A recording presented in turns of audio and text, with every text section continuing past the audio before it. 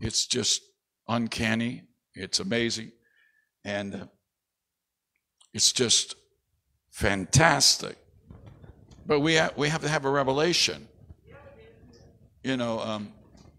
Jesus asked the disciples, who do men say that I am? And who do you say that I am? And when he got to Peter, Peter said, thou art the Christ, the Son of the living God. And Jesus said, flesh and blood has not revealed this to you. How many know that we need to move out of the flesh and blood zone and move into the revelation zone? We live by revelation. If you're a born-again, bona fide believer, you live by revelation light. I mean, the scripture tells us that in the city of Zion, the Lamb is the light of the city, and there's no need for created light.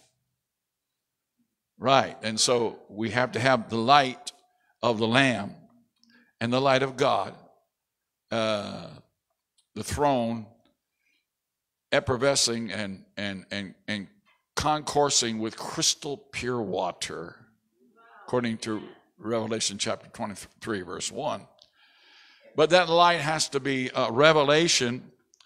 And Jesus said to Peter, he said, upon this rock, I will build my church, and the gates of Hades or hell will not be able to stop it. Not be able to stop it. So we're in a no stop, no drop anointing. When God has given us so premier cuts from heaven divine, and we're on a shine, and God has given us all-inclusive power, prowess, privileges, and acting upon us in such tremendous overtures from heaven that it's hard to fathom that anybody would not be living with God or for God. It really is mind-boggling when you think about how much God has provided and is providing, and what he can bring and what he does and how he does it. That people can turn a deaf ear and look the other way when God is displaying himself in such a tremendous fashion. Thank you, Jesus.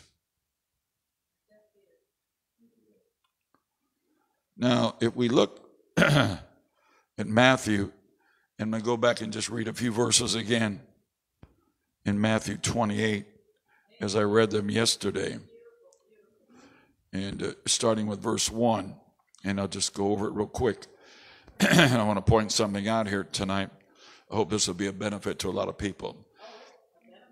Now, if you're not a prayer warrior and you don't know anything about intercession, and you don't know anything about demon spirits, and you don't know anything about the occult, if you don't know anything about the spirit world, then you're probably going to get lost in what I have to say tonight.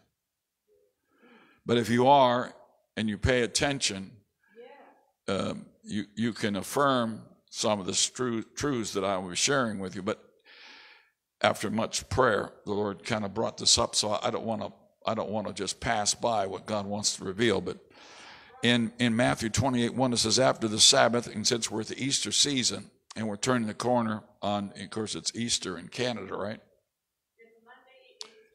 It's Easter Monday in Canada, so welcome all you Canadians. God bless you. It's Easter in Canada as well. So,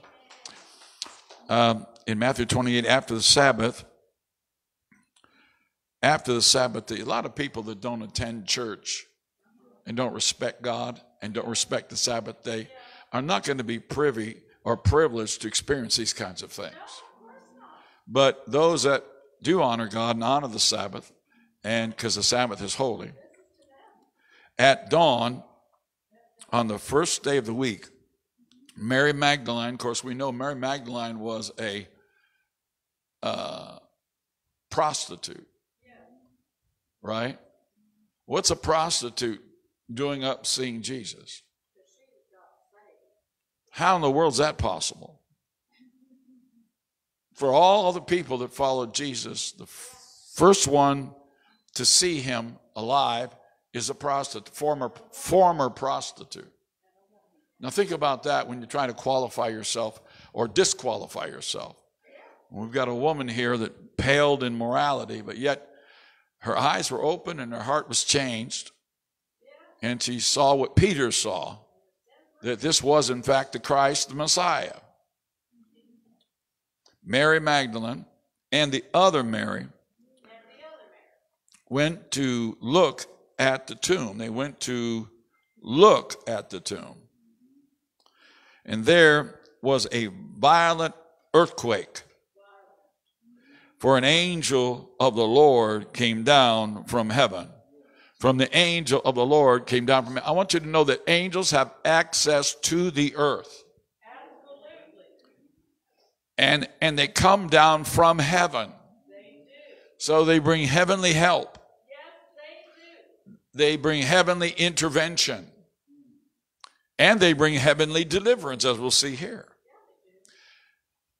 In fact, they bring such help that which is impossible becomes possible when angels infiltrate our world and our consciousness. For an angel of the Lord came down from heaven, and going to the tomb, they were headed for the tomb. They were headed for the crisis. They were headed for the critical mass. They were headed for the impossibility of things. Going to the tomb, that's what the tomb represents. Rolled back the stone and sat on it. Now, what rolled back the stone? The earthquake. It caused an earthquake. Caused a tremor. I wonder how many earthquakes that are going on out west in Los Angeles or some other places around the world, in India or whatever, Russia, are caused by angels. Right. Exactly. Disruptive things. Sometimes they can be disruptive. Absolutely. They have the power to do it. And he appeared, his appearance was like that of lightning, and his clothes were white as snow. The Lord has really given me insight on the tomb, because we see that the angel of the Lord was there. But as we move on here, it says in verse 4, the guards were so afraid of him, the angel, that they shook and became like dead men. Amen. Way back, way back in my beginnings as a spiritual being, I came home from Republic Steel, working in a pipe testing company, pipe testing division of Republic Steel, as a third ingot helper. And I came home, took off my leggings and took off my gloves and took up my hat, and was going upstairs to change clothes. And as I went upstairs, something tapped me. I just had become born again. Something tapped me on my right shoulder and tried to push me down. And I think I've told this before. But I became afraid because there was nobody there, but somebody was pushing on my shoulder. So my bed was right there. So I ran and jumped on my bed because I didn't want to fall on the floor. And then a giant wheel of fire turned, and it moved up and got to my feet and started rolling up my body. And when it got to about my thigh level, I was really astonished, and I was so fearful and afraid and upset. And then I said, well, there's no way I can compete with this. So I just said, well, I'm just going to just acquiesce and just let the thing have its way. So it rolled up over me on the top of my head, and when it did, it elevated my body off the mattress of the bed. Not very far, maybe that much, but I know I was suspended in the air. Then I screamed out, and when I did, boom, I hit the mattress. And I didn't know it, but at that time I was delivered from multiple demons. Because I had the filthiest mouth that you've ever heard when I was a young man. Cursing and vile and putrid and angry and just I wasn't a very pretty person to be around, but I thought it was just a way of life. To me, it's just, hey, that's what you do. But anyway, and other things were involved in my childhood, which I won't even talk about. But the thing about it is, when I hit the mattress, demons came out of me, and I didn't know it, but I heard a voice that said, "You're going to preach." And the next day, I get a call from Pastor Robert Graber on 25th Street in Canton, Ohio, at the Bethel Assembly of God Church, and he asked me to go and speak at the Stark County Jail. I never preached in my life, but I said I might as well. I mean, it can't be any more fearful than what I just experienced. So I got up and went. I preached. I don't even know what I said, but I got up there and preached to everybody in that prison that was there for the service. And I asked them to lift their hands up. They want to receive the Lord. And everybody in there lifted up their hand. Everyone. And I was looking and marveling. I didn't know what to do. I just figured they lift their hand to accept the Lord, and that's all I had to do. There was no follow-up ministry. There was no prayer. There was nothing. I didn't know what to do. I wasn't schooled and tooled in anything. And one of the prisoners walked up to me afterwards, and he said, "Don't ever do that to us again." I said, "What do you mean?" He says, "Well, you got us so high in the spirit that we were expecting an explosion of some sort, and we were expecting God to step right in here. And then you just gave the microphone back to the person in charge and sat down." And I didn't know anything about preaching. But the point of it was that God elevated me, delivered me from demonic oppression and parts of me possession.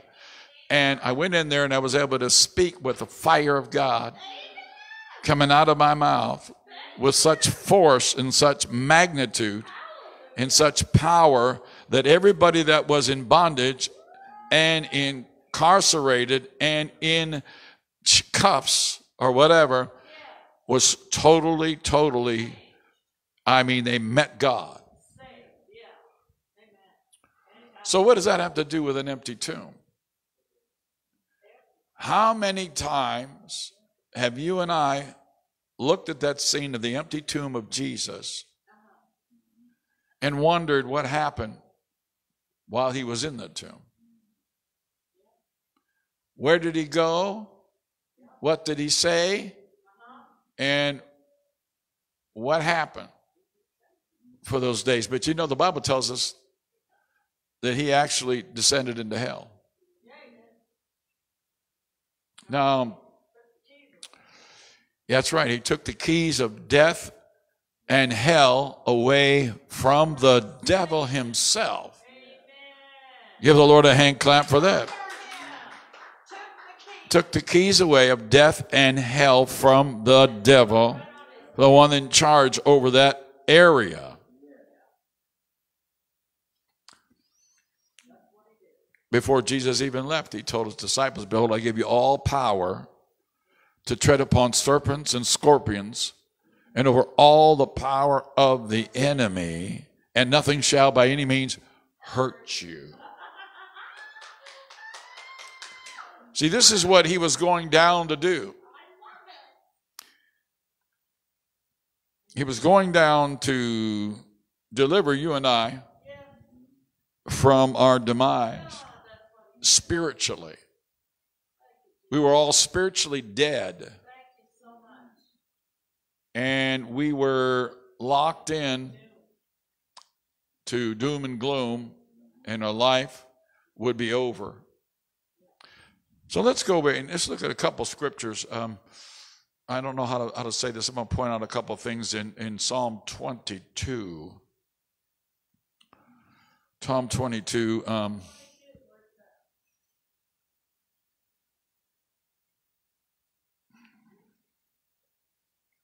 Thank you, Lord.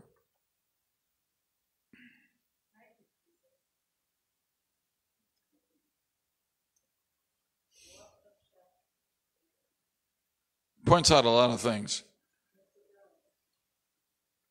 about the things that we don't know about in terms of what happened to Jesus.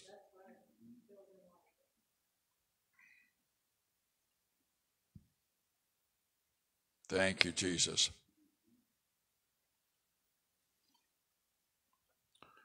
In verse 12, it says, many bulls surrounded me. Now, we're going to be talking in natural terms of natural things, but if you're an intercessor and a prayer warrior, you can get some of this because you've already encountered some of this. Many bulls surrounded me. Strong bulls of Bashan encircled me. So we see that he was surrounded and he was encircled by bullish forces. Have you ever seen a matador in a bullfight, and you saw, or if you've ever been to a rodeo and you've seen some of those men riding bulls and getting thrown off and staying on just for a few seconds? And they're hallowed as heroes if they stay on for more than 15 or 20 seconds. Wow. On a bull that bucks and a bull that shakes and jives and moves around his torso. You can imagine, he said he's surrounded by these bulls. Wow. Then he said in verse 13, roaring lions that tear their prey open. Roaring lions that tear their prey open, mouths wide against me. Gaping, open, mouths wide, lions roaring at him. So we see in the word of the demonic, there are lions that tear and that they rip their prey open with their mouth. That's beastly, that's ghastly.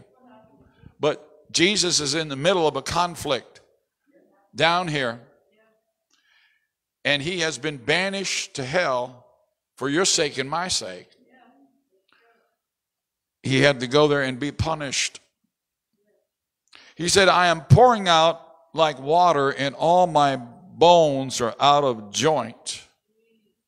My heart has turned to wax.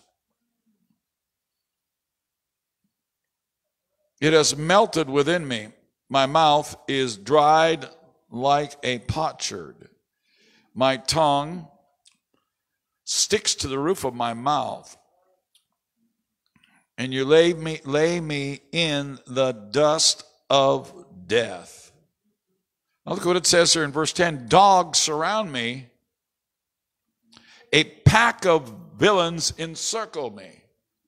So here they're talking about dogs, and other translations said they're wolves, a pack of wolves that viciously encircled. And that's what the Lord was showing me about this process of Jesus going to the dungeons and the desertings of hell and going into death, is that there's packs of villainous encirclements of dogs and wolves that are just raving mad and crazed. And they're packs. There's packs of demons that follow people. Even above the hellish world, even in this world, they pack up in teams and they come to tear, to rend, to hurt, to molest, to contest, and to destroy. And many times I've been in prayer when I've seen those teeth. I've seen the doggish teeth being unveiled as they open up their mouth, and you can see the sharp, jagged teeth as they roar and growl and grip and are so rude and so violent that they'll tear you to death if you didn't have the blood of Jesus. You know what I'm talking about? And so people out there in the world that don't have the blood and don't know Jesus Christ, if it wasn't for the mercy of God, or that are under the curse, that are not under the safe haven of the Lord Jesus Christ, are open to be attacked by these packs of villainous dogs. And he says, they pierce my hands and my feet. Look at that. Jesus on the cross was being attacked by these villainous wolves and these pack of dogs. And these agents were using human beings as they nailed him. They pierced my hands and my feet, and all my bones are on display. People stare and gloat over me. People stare and gloat. How many times have you been in prayer, in intercession, when you felt the gloating of the enemy, the strutting of the enemy? You felt the enemy walking around and just lifting himself like a proud peacock, thinking he has you cornered, thinking he has you convinced, thinking he has you in a corner where you can't get out. And they really get off on this. Demons get off on this. They love to gloat. It said they divide my clothes among them and cast lots for my garment. See, this is all the crucifixion. But you, Lord, are not far from me. You are my strength, and come quickly to help me. Deliver me from the sword and from the precious deliver me from the sword, by precious life, from the power of the dogs. There it is again, dogs. Rescue me from the mouth of the lions. Save me from the hordes of the wild oxen. Hordes of wild oxen. I mean, these are agents of destruction that once let loose. Have you ever seen a stampede of cattle? I mean, it's hideous. You can't get out of the way. Once they're in a stampede like that, you're done. You get hoofed to death. But here we're talking about horns of wild oxen charging violently. And this world is like that. Hello. This world is like that. I mean, the traffic that we have on the roads today is like that. I mean, the people out in public are so rude and crude, so many of them. They are just molesters, and they don't care. There's no morality. There's no line of righteousness. They have no conscience, and just running about and stirring up, agitating trouble wherever they're at. Hello. And see, we need to have power, because Jesus gives us the power to be able to break the tyranny of these things, and break the strength of these things, and break the power of these things. Thank you, Jesus. Now let's go to that's chapter 22, but let's go to Jonah chapter 2. Now, you don't hear a lot of preachers preaching about stuff like this. But see, I know, because I've interceded and battled and warred so much with the devil, and the devil has showed up and tried to beat me down and whip me and strip me and tried to cost me, and has stood up with his breath and tried to breathe shame and reproach on me. I've been under the gun so many times. I know what the devil is, and I know what he's like. I've even seen the dogs. I have seen the bulls. I have seen the wolves. I have seen their hideous faces and their hairy creatures. I've seen large-headed hairy creatures with teeth and fangs just real long, like a foot long, on both ends. I've literally seen them with my eyes.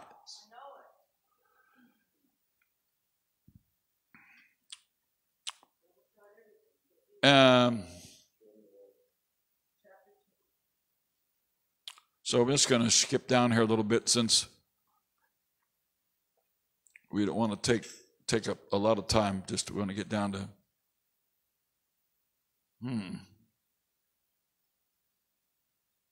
Thank you, Jesus.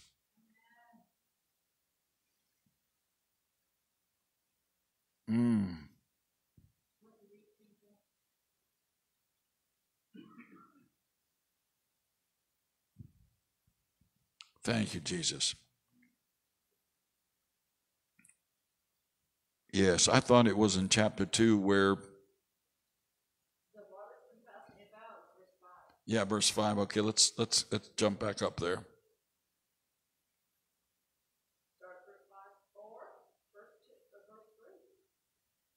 And what chapter am I in here? I think I'm in the wrong chapter. No wonder I'm in chapter 3. I was saying, I know it's chapter 2 for sure. It's real short. It's only 10. Well, 3 and 2. But this gives you great insight to what the Lord was going through and how the Lord was having to contest. He said in verse 2, he says, "In my distress I called to the Lord, and he answered me. And from the deep, in the realm of the dead," there it is, "from the deep, in the realm of the dead," or in the belly of hell, "I called for help, and you listened to my cry." Now look at these variegated things that happen. You're going to look at certain things that happen in this underworld. You hurled me into the depths. Jesus being catapulted into the depths. You hurled me into the depths.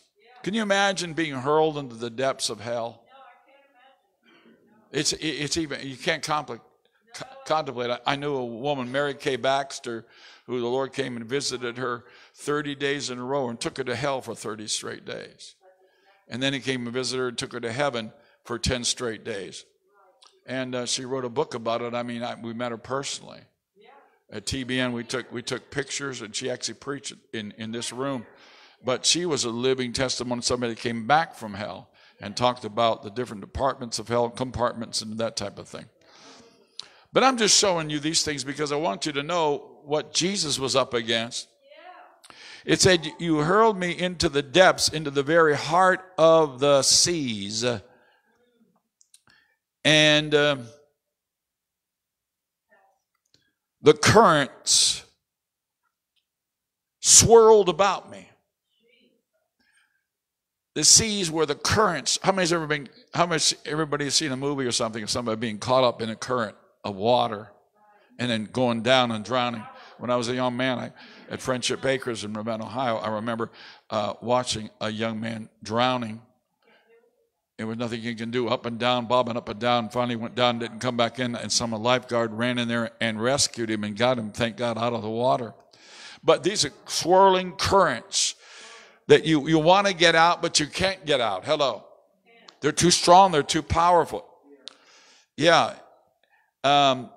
The current swirled about me, and all their waves and breakers swept over me. All their waves and breakers swept over me. Look at that. It's swept over. I mean, taken down. I mean, just sucked down in a vortex.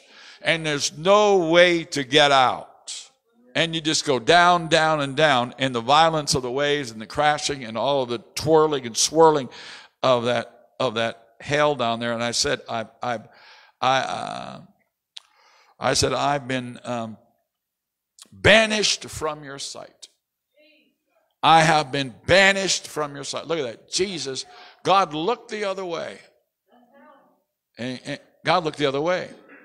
And Jesus himself said, "Lord, why hast thou forsaken me?" He was banished from God's sight. But he said, "I will look again toward your holy temple. The engulfing waves threatened me. The deep surrounded me." I mean, how many times have you been in threatening situations in this life where you felt like you were going to get snuffed out? You felt you were going to get terminated and taken out. And it's the whirling and swirling of things is so great. There's so many things happening at once, issues and circumstances, happenstance. It just doesn't seem like, it seems like the more you try to get out, the more you go down. And it seems like the more you seem to try to put things together, they fall apart. That even happens in this life. Everything that happens in hell happens in type, or actually happens in a little bit on, we have hell on earth. We have hell on earth. So the natural types of spiritual. The deep surrounded me, and seaweed was wrapped around my head, and the roots of the mountains sank down. The roots of the mountain sank down beneath and barred me in forever. And barred me in forever. The roots of the mountains sank down the earth. And I was swallowed and wrapped around, a seaweed was wrapped around my head. See, the Lord, he was encased and wrapped, and with all that going on, and still something got a hold of it, was actually pulling him down, like just totally encasing his body, wrapping around his body, roots from the mountains. They were so strong and so powerful, it kept pulling him down. And he says when he was locked in like that, he says he was barred in forever.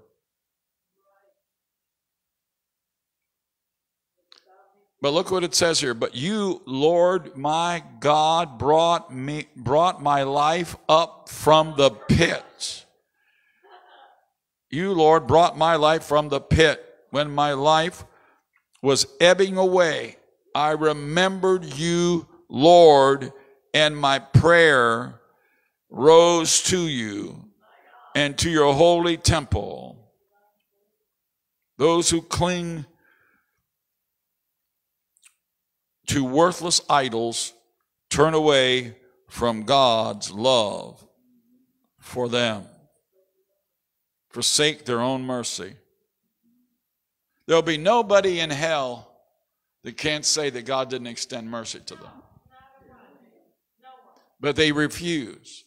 They reject. They don't accept.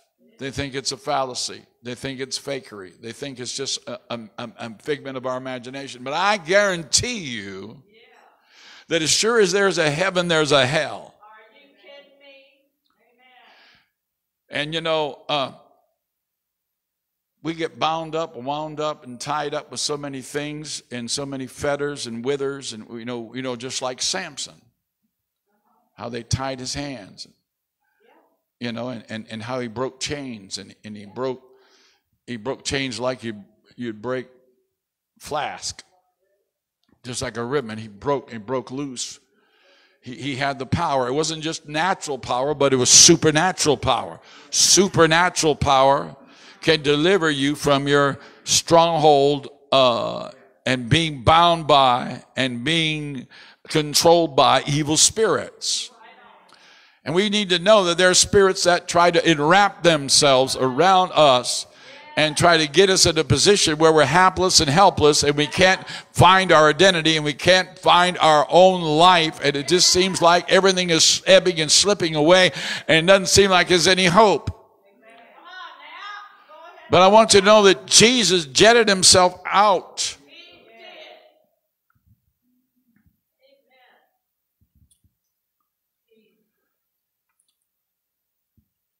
And he says, those who cling to worthless idols turn away from God's love for them. But I, with shouts of grateful praise, will sacrifice to you what I have. I vowed that I will make it good. I'll pay that which I vowed, and I say, salvation comes from the Lord. Salvation comes from the Lord. Amen. And so the fish, God commanded the fish to vomit Jonah up onto dry land. On the dry land. So there's deliverance. We simply have to turn ourselves to the temple, turn ourselves to God, shout unto God and make that significant sound and cry for help. And some people need to vow to get themselves out of the condition that they're in, the situation, and cry out to God. And then God swoops down and delivers us from the belly of hell, as it were. But Satan, you know, he's not pulling any punches anymore. He's not masquerading. He's not, you know what I mean? He's showing up.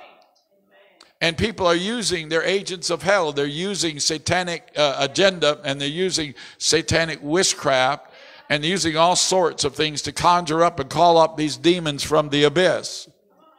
And so we're fighting against chaotic things, and fighting against darkness, and fighting against all these rude and crude environmental things that have no respect for God and don't love God and are careless and callous and indifferent.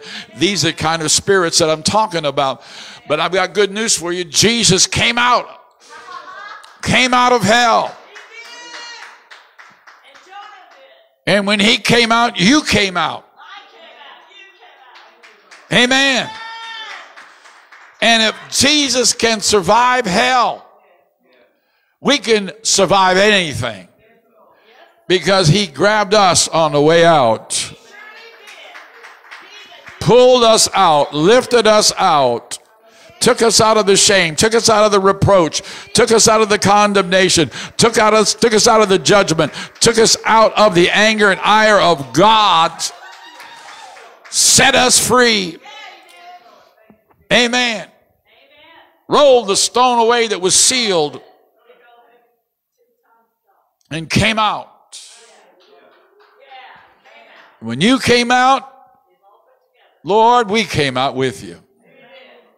And we're emancipated and delivered and celebrated now by heaven itself.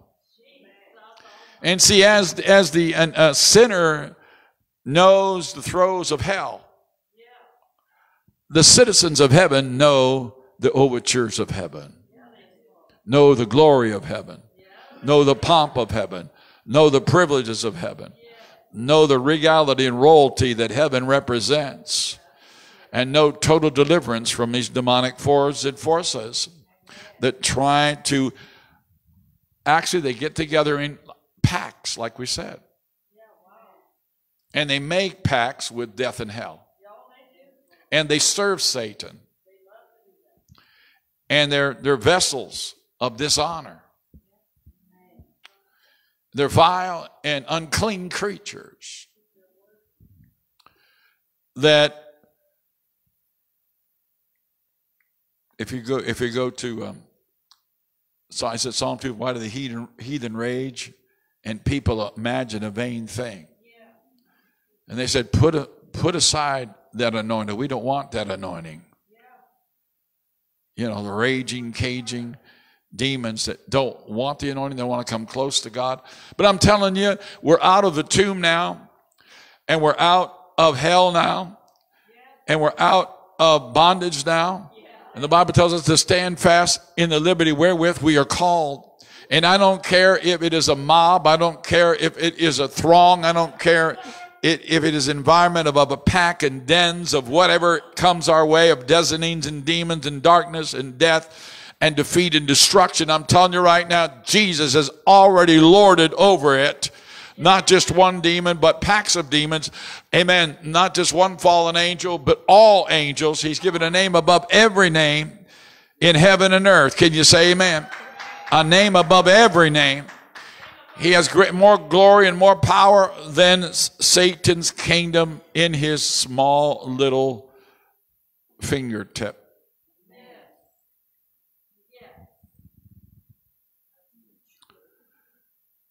You know, I said some things, I hope it wakes people up. We don't even know the significance of our deliverance and freedom that we have been privileged to celebrate with Jesus Christ. You know, some of these demons, they foil and spoil and bring people into toil. I know situations where people have been in witchcraft, and made a pact with the devil. And so it was time to expire. The devil claimed their soul. And they begin to go down to the death corridor. Death corridor, it's called the death corridor. They go down the death corridor, and as they're going down, all of the powers of hell are raging and on a mission to overtake and to really torment that person. But they're held back just for a brief period of time as they descend down into the darkness. And then there was one man that we knew that was in witchcraft, that the Lord intercepted him, grabbed him, and he cried out to the Lord God. And God pulled him up out of the traffic of these powers and pulled him up out of hell and delivered that man. And he's telling him that testimony today all over the world. Give the Lord a hand clap for that. All over the world. And that's what the devil's trying to do. He's trying to destroy your financial picture. The demons want to destroy your family life. The demons want to destroy your testimony.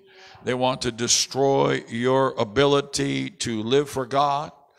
They'll try anything and try to do everything. But I'm going to tell you right now, it doesn't make any difference as long as you stay in sync with Christ.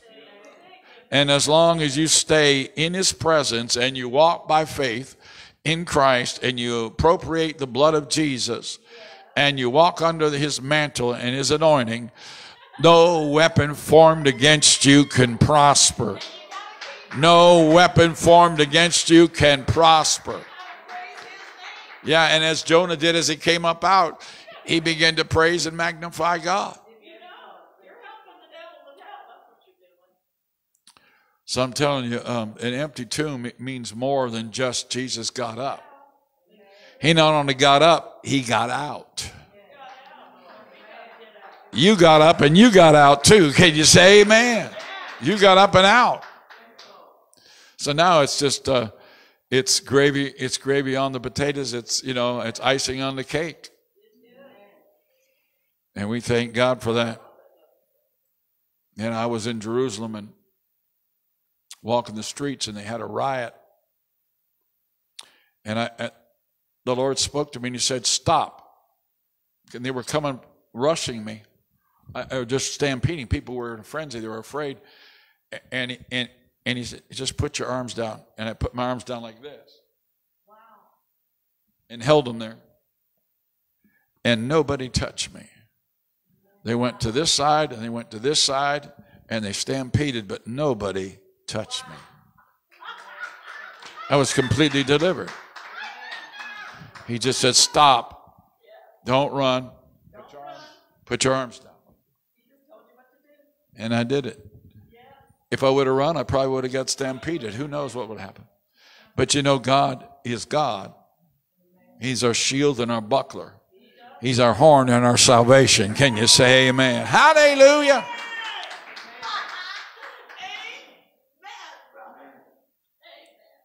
Well, that's it for now. I'm going to go ahead and close it off. God bless you. I know this is a little bit different from the norm. This isn't your average message, but if you haven't met the wolves and the dogs and the bulls, and you haven't met these oxen with horns, you haven't been in the spirit world very long.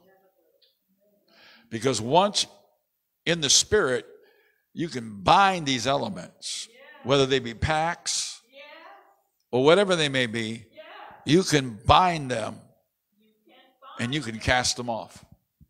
You can shut them down in the spirit before you ever walk out the door. Let me just say one more thing. I was at a basketball game in high school, Kent McKinley against another team. Kent McKinley, one of the strongest basketball teams in the state of Ohio. And this other team came in and beat them. And a woman and a man were out. When I came out of the arena, I looked, and there was two of them standing there holding hands. And there was probably 1,500 people around them in a rainbow. and they were jostling for power. The mob wanted to overtake the man and the woman holding hands. And about 1,500 people were there. They could have easily rushed in and destroyed them. But that mob was held at bay by 2 people. Wow. But the angels of the Lord were there. Hello. Hello, they were. The angels of the Lord were there. Yeah. And I watched them contest with 1,500 people, and then they walked away.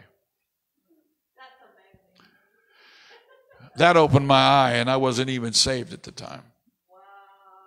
In later years, when I thought about it, I said that was God's intervention. That was. He recognized it. Thank you, Jesus. So what I'm telling you is, don't give in. Don't give in. No. Don't doubt. No. Don't collapse. No. Don't fall and implode. That's right. Stand, having done all to stand and see the salvation of God. Give the Lord a hand clap. Somebody say amen. All right. God, did you already cut us off?